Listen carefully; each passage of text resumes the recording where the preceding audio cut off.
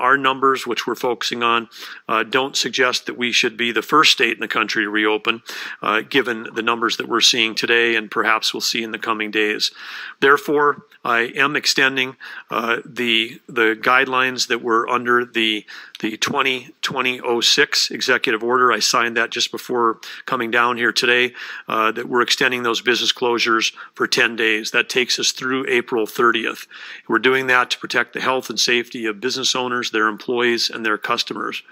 This approach we've discussed with our legislative leaders.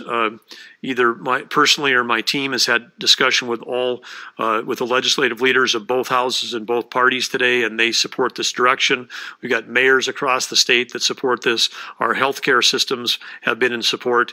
And last night we had a call with 7 Midwestern governors, all of whom were those that did not issue the formal stay-at-home orders, but have taken swift action to slow the spread.